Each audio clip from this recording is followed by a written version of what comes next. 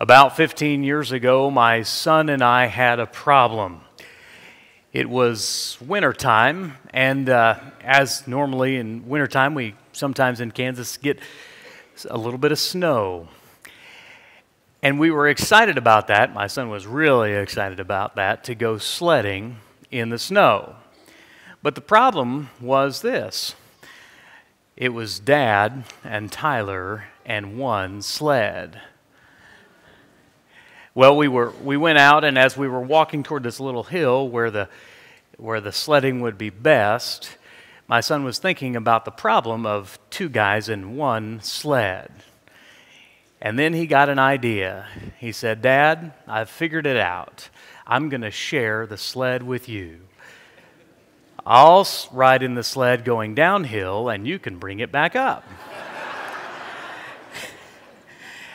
Interesting solution to a problem. Well, anytime there's people, whether it's father and son or an entire church family, anytime you get people together, there's bound to be problems.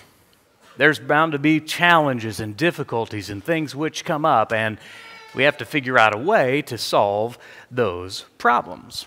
We're going to be talking about that today. In 2024, our theme, if you missed the sign or the banner, is Eyes on Jesus. If you're paying attention, you notice that was already quoted to you by Brother Ted this morning from Hebrews chapter 12. That's been the theme of the entire year, from Hebrews 12:2, fixing our eyes on Jesus, the pioneer and perfecter of our faith. And that's what we've been endeavoring to do. Now, as a church, we strive, although we don't do it perfectly, no one does, but we strive to keep our eyes fixed on Him. That's the key to addressing all problems and challenges and difficulties and the struggles of life, is to keep yourself focused on Jesus. But it is easy to get distracted. It is easy to let our gaze go into places where it shouldn't, and to fix our eyes on the wrong thing. In Acts chapter 6, I want you to open your Bibles to Acts chapter 6. The church had a problem. It was really a big issue. Now, the book of Acts, of course, tells us all about the first church and how it began there on the day of Pentecost. And boy, in Acts chapter 2, things are just going great guns. It's just phenomenal. Peter preaches this sermon. Thousands of people respond to the gospel invitation. There's growth, there's fellowship. The church has started in a powerful way. And don't you know, for people who are part of that, what it must have been like, the excitement and the enthusiasm and the joy of seeing how God was working and how Jesus was fulfilling the promise that He had made the apostles just days ago. And now they have the Holy Spirit, and they are going out and spreading out to Jerusalem all the way to the ends of the earth. Now that sounds great, except that there was an issue. As happens when you have lots of people together for any length of time, there's going to be issues. So we're in Acts chapter 6, and this isn't the first issue, but it speaks to an issue that could have been a major problem. Now I'm going to read from Acts chapter 6, and I want you to read part of it too. So I'm going to bring up this next slide. I'm going to ask you to read the words in yellow, and I'll start by reading the words in white. Acts chapter 6, verses 1 and 2. Now in these days, when the disciples were increasing in number, a complaint by the Hellenists arose against the Hebrews, because their widows were being neglected in the daily distribution. And the 12 summoned the full number of disciples and said, "It is not right that we should give up preaching the word of God to serve tables."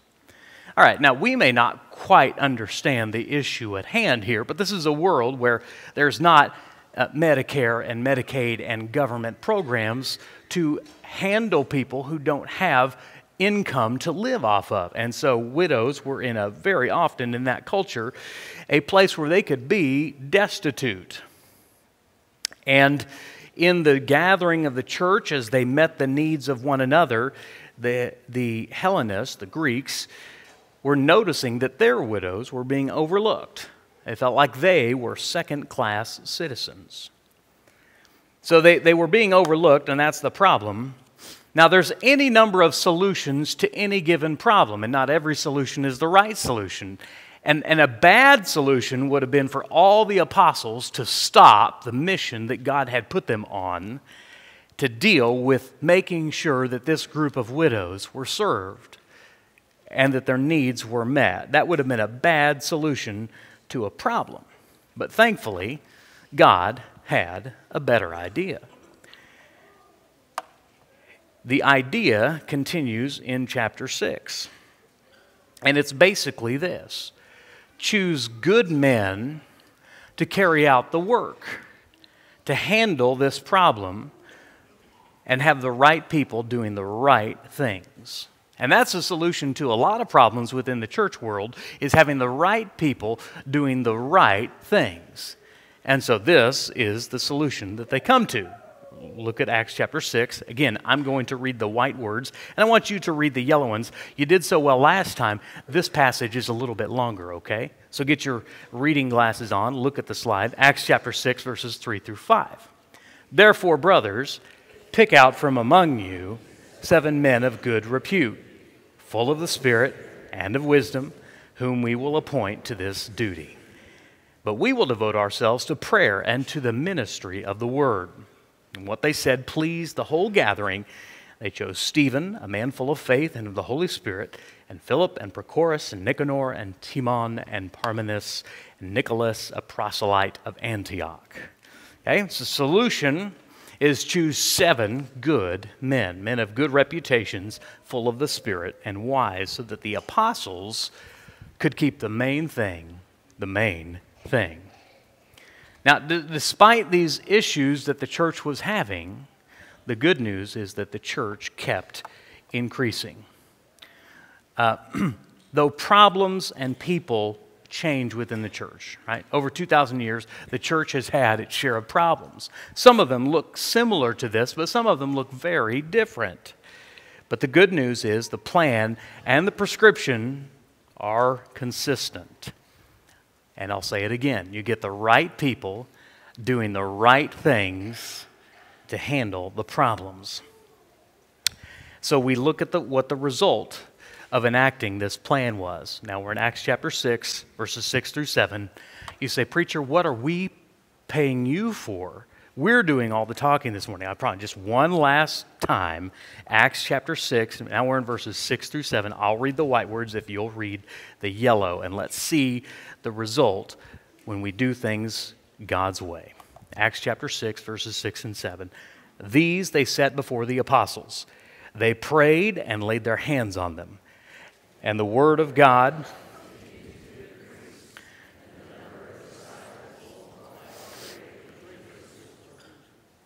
and a great many of the priests became obedient to the faith. So they see 3 results of this solution that they had enacted. Number 1, the word of God spread, and that's a good thing. Okay? The word of God continued to spread and to increase. Number 2, the number of disciples grew. It wasn't just that the word went out to more places, it's that more people heard it and responded to it and became followers and students of Jesus. And that's a great thing as well. And the third thing is that many people obeyed Jesus. Here's the problem, and the solution is getting the right people in the right place to handle the problem. And they get the problem solved, and the result is when they do it God's way, that His word spreads, the number of disciples grow, and many people come to faith in Christ. You see, church is people, and with people come problems. As Steve Tandy, I've often quoted him as saying, church would be easy if it weren't for people. That is true. There are people, with people come problems and challenges, but God doesn't want to ignore the problems and challenges, because if you ignore the problems and challenges, you ignore the people. God wants us instead to lean in and to overcome the obstacles and grow. And though it's been 2,000 years, the principal solution is still the same. You get the right people in the right place to solve the problem. In the New Testament, we call some of those people deacons. The word is an unusual word. We don't use it really outside of a church setting, but the word simply means a servant. We find these servants, and in fact, their job description is found in 1 Timothy chapter 3, verses 8 through 13. Now, I'm not going to read this for you, and it's not going to be on the slide except for the reference, so I'll encourage you to turn to 1 Timothy chapter 3 for yourself, because that preacher, he is not perfect. He does make mistakes. Hoping my wife does not amen there. And you need to know the Word of God for yourself. 1 Timothy 3, 8 through 13 reads as follows concerning these servants. Deacons, verse 8, are likewise must be dignified, not double-tongued, not addicted to much wine, not greedy for dishonest gain. They must hold the mystery of the faith with a clear conscience, and let them also be tested first, then let them serve as deacons if they prove themselves blameless.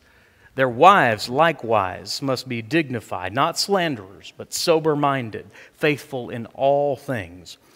Let deacons each be the husband of one wife, managing their children and their households well. For those who serve well as deacons gain a good standing for themselves and also great confidence in the faith that is in Christ Jesus. You see, it sounds simple to put the right people in the right place to solve the problem, but you see, deacons can't be just anyone. Due to the nature of their work, working with people, more specifically working with souls, you have to have the right kind of Christian. And the qualities listed in verses 8 through 13 are both positive and negative. Certain things they should be, certain things they shouldn't be. They must be dignified and sober-minded because they need to be respectable and serious about their responsibility. They should be tested and blameless. Now, that doesn't mean perfect, but it does mean they have a good reputation.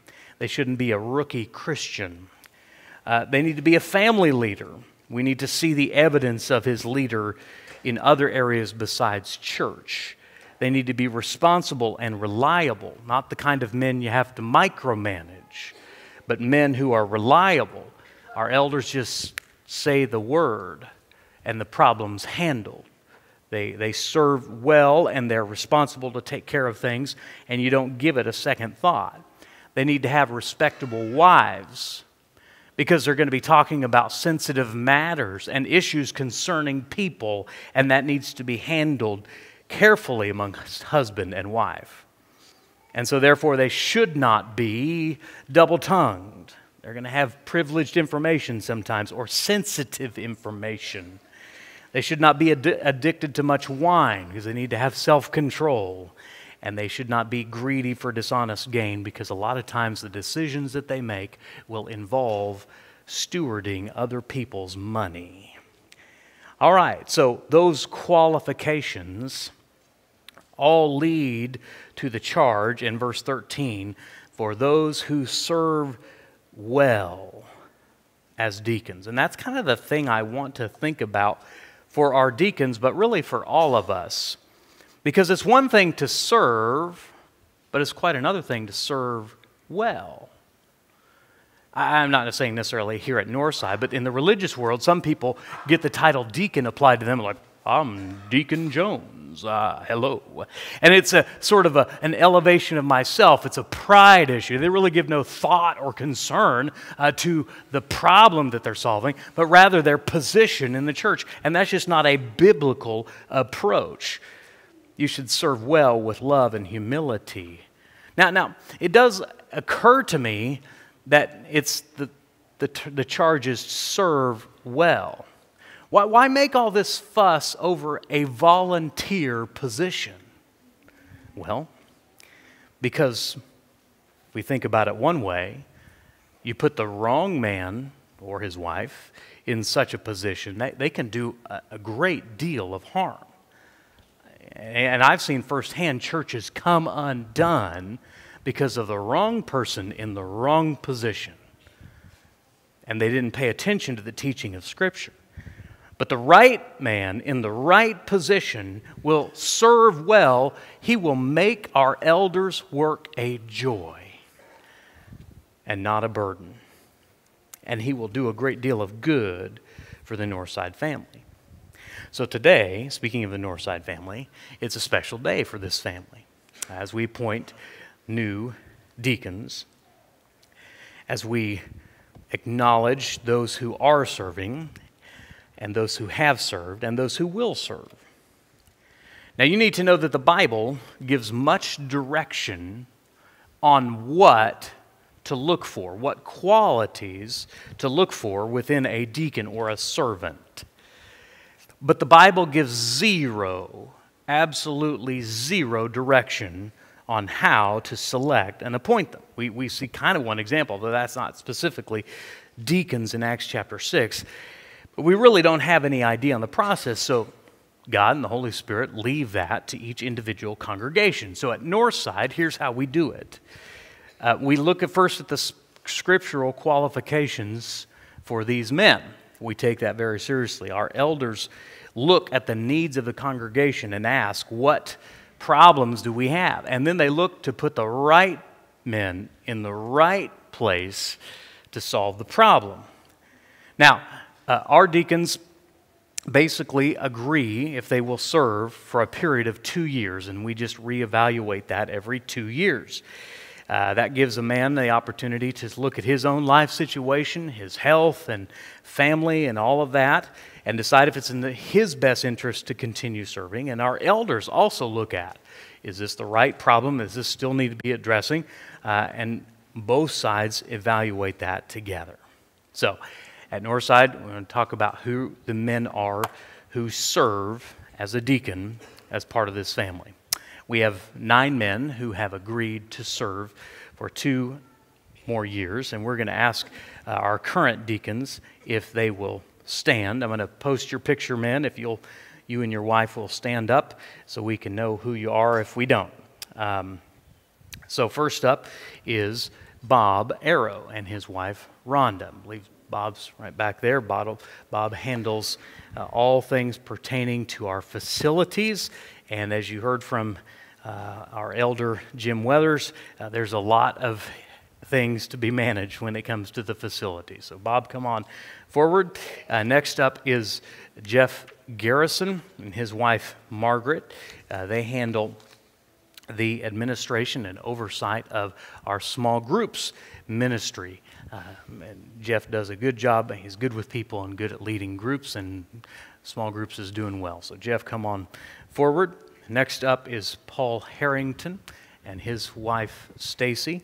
They oversee our family camp ministry and doing a great job with that. It's a big part. If you're not aware what family camp is, you need to become aware. Memorial Day weekend, several families from Northside meet out at Rock Springs Ranch for fellowship and growth and connection with one another. If Northside feels like a big church, you feel like it's too big, you definitely need to go to family camp. It's a good way to get to know. Paul's doing a great job. Come on forward, Paul. Next up is Joe Holmes and his wife, Carol. Joe oversees our small accounts payable, all the things, all the checks that need to be written, all the people that need to be reimbursed. That is a high trust position. Joe's done it for a while, and he does a great job at it. Joe, come on forward to the front row. Next up is Drew Lowry and his wife, Ruth.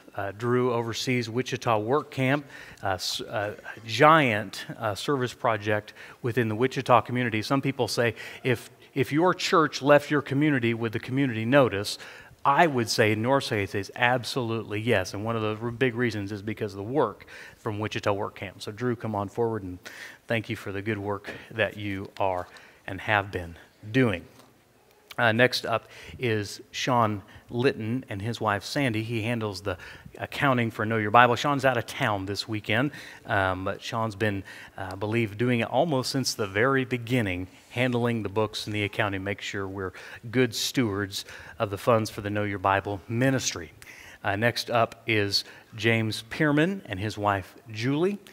James oversees the Northside Watchers. He watches the watchers, makes sure that we are secure and safe. They think through worst-case scenarios for the body here at Northside and puts plans together to make sure we are prepared as best we can be. So James, come on forward. Thank you for your good work. Next up is Greg Sandlin, and Greg Sandlin is heading up the finance ministry. He's been doing that for a long time, making sure that your donations and all of the money and funds which you contribute gets to the right areas, gets to the right deacons and ministry leaders, and he makes sure that we are being good stewards of the funds entrusted to us. So Greg, thank you, and come on forward. And then next up is Tony Weber. Tony heads up the Greeters Ministry.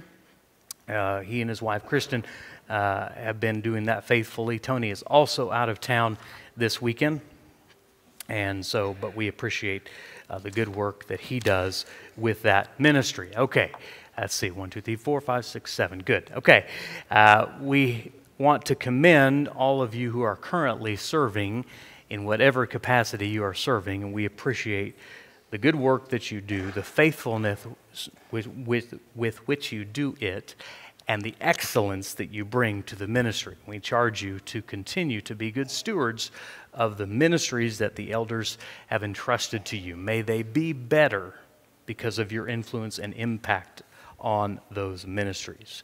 Well done, good and faithful servants. Now, most of you are aware, earlier this year, one of our deacons decided to step away as deacon, and it's a big ministry, and that would be Mike Ullman and his wife, Stacy. Mike Ullman is heading up the member care ministry, and that ministry is huge and requires an incredible level of faithfulness, sensitivity, has to be the right heart and the right person. And he has led that, because it's such a big job, he has led that as a team effort, working also with Randy Short. So Mike and Randy have been working this together. We appreciate Mike and Randy's faithful service over 10 years to the Northside family.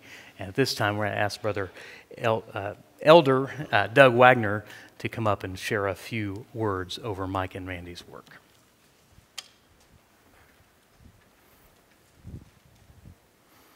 The great joys of serving as an elder is to do this sort of thing, to recognize significant and faithful service. Some of my comments may copy what Toby has said, but I'll keep according to my script. Member care is a separate budget item to cover the short-term financial needs, primarily of Northside members, but we also respond to community financial needs. In those cases with Northsiders, we also work with them to identify and resolve some situations in their lives that may have caused their financial shortfall. Throughout the years, Northside has had a number of good servants in this labor-intensive, sensitive ministry. Bob and Rhonda Arrow took a stint in member care. Justin and Cindy Abraham followed them. Karen and I also served in this area. Member care requires certain character attributes. Selfless availability, often with very short notice in not handy to what you might have otherwise had planned for your day. Wisdom and discretion in dealing with difficult circumstances. Sensitivity and good grace in dealing with Northsiders and with folks in our community. All of these covered with excellent financial stewardship. This morning, I want to make sure that we give appropriate credit and appreciation to Mike and Stacy Ullman, to Randy and Kenita Short for their leadership in this ministry until just a few months ago. Please join me in thanking them for that service.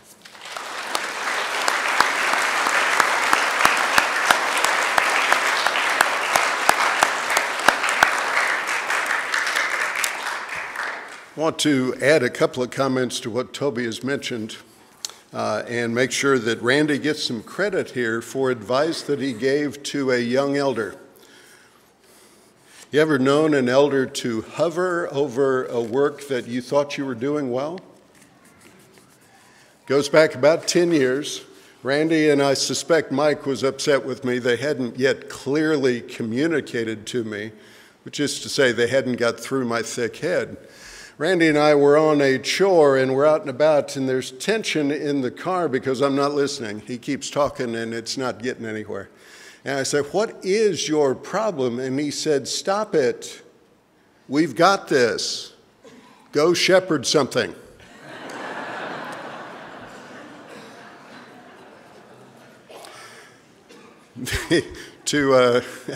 I probably shouldn't tell Matt and Adam that story just yet, but good advice from a good friend to a junior elder at that time.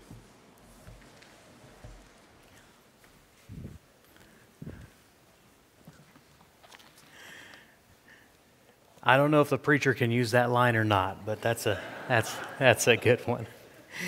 To all of you, both current and former, thank you for the work that you have done, and we say to you, well done, faithful servants. Member care is a big deal. It's a big part, and most of us don't know it because it's handled so well, and it's handled behind the scenes and with great discretion and privacy. But it's something that needs to continue for sure. In Mike and Randy's place, the elders have decided they definitely want to appoint a new Northside deacon. He has agreed to step up and will begin his service as deacon today. I'll introduce a man who probably needs no introduction. That is Matt Babish and his wife Kimberly. And Matt and Kimberly have agreed to help and serve in this position. Babishes have served at Northside for 18 years, and they have two children, Cooper and Kate.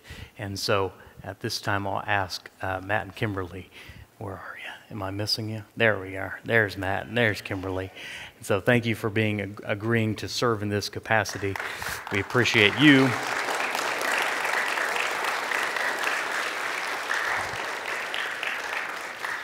And at this time, we'll ask Matt to come down front and stand there on the second step. Matt will also be taking the same approach of his predecessor and leading a team for this ministry, which is a good sign of wisdom. Babishes will be working with, Matt will be working together with Adam Melindy, and Matt and Adam will be working this together and serving. Adam, where are you, bud? I know he's there. There he is. And Matt and Adam will be working in this capacity for member care and serving together.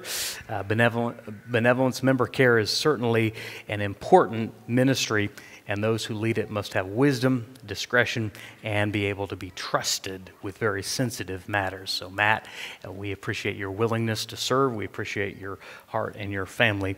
Matt, having shown the qualities, biblically speaking, of a deacon, our elders entrust you to serve this family as a deacon, as a servant. And we thank you for your willingness to serve, to help make our family better in every way. I charge you to serve well in this capacity. And I'll ask your fellow deacons to stand at this time, come forward and join Matt on the second step.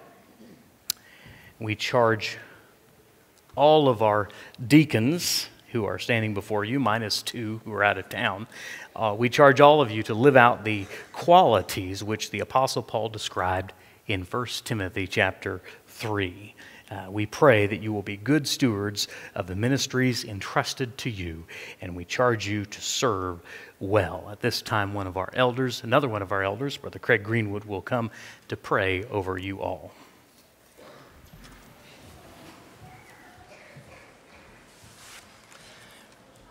Would you pray with me, please? Our Father in heaven, holy is your name in all the earth. As believers in Jesus Christ, all of us are servants in your kingdom. Jesus gave us the ultimate example of being a servant to others. May each of us continue to see new opportunities to serve you as we mature in our walk of faith. From the words of Jesus, we know we show our love to you, Father, by obeying your commands. Your word teaches us to name elders and deacons in a body of believers. Today, we ask your blessings on Northside as we seek to do your will. May you bless the works of service that each one of these deacons and their wives have been involved in these past few years. May these men continue to be steadfast in their service in the years to come. May the young men hearing these words today set their hearts to desire to serve you someday in a similar way. Today, we especially ask your blessing on Matt Babish, his wife Kim, and their children Cooper and Kate. We know a family makes sacrifices at times as they see a husband, a dad, serve a congregation. Bless them with patience and understanding. We also pray a blessing for Adam Melindy, his wife Jennifer, and their daughter Morgan, as Adam assists Matt in the special work of benevolence.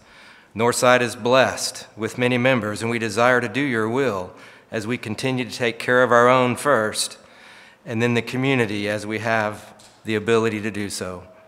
Father, thank you for your church and the gift of being the bride of Christ. Please watch over each of these men and help them maintain good hearts. May their service plant seeds of good news to sprout in the hearts of those who do not know you yet. Please bless these men and their families. This is our humble prayer. In Jesus' name we pray. Amen. You may all be seated.